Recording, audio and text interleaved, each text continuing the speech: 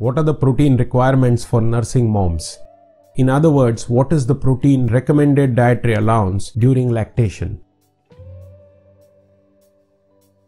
Number 1. There is no research data on this, partly because the test which tells us about the RDA cannot be done on nursing mothers. Therefore, the official bodies do what is known as an estimation of RDA.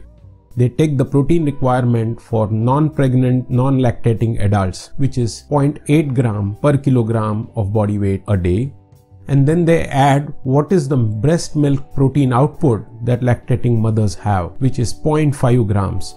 And therefore, the RDA of protein for nursing mothers is supposed to be 1.3 grams per kilogram of body weight every day. However, there were a few studies which actually tried to measure what was the RDA. One study found out that if you give 1 gram per kilogram of body weight every day, it was severely low intake for 100% of the nursing moms. 100% of the lactating women found that 1 gram per kilogram of body weight was extremely low intake. The link to this paper is at the bottom of the screen. In another experiment, when the scientists gave 1.5 grams per kilogram of body weight, 50% of the nursing women found this was low intake. They started showing symptoms of protein deficiency. That means 1.5 grams per kilogram of body weight itself was inadequate for half the mothers. To calculate the RDA, you will need to know what was the adequate number for 97 to 98% of the lactating mothers, which this study did not do.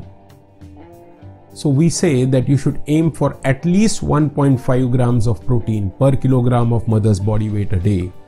Because we don't know what it should be for 97% of the women, we just say at least for 50% of the women, that's the number, so stick to it.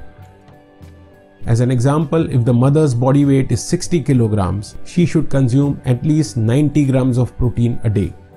Now the obvious question would be, if the official RDA is 1.3 grams and we are finding 1.5 gram itself is inadequate for 50% of the mothers, how are these nursing mothers finding 1.3 gram to be adequate? Well, the answer is they don't. What happens is, body starts adapting to the lower requirement of protein.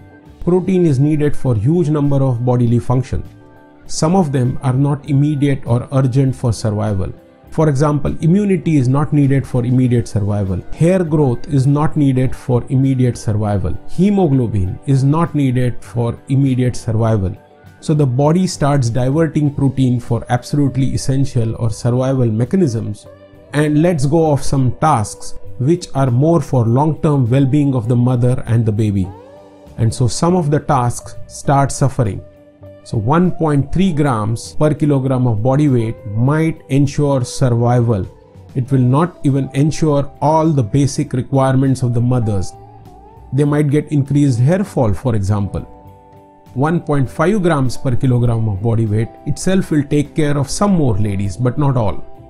Keep these factors in mind, because ignorance is a very bad strategy when it comes to staying healthy during lactation. To see more videos on this topic, click on the box in the center.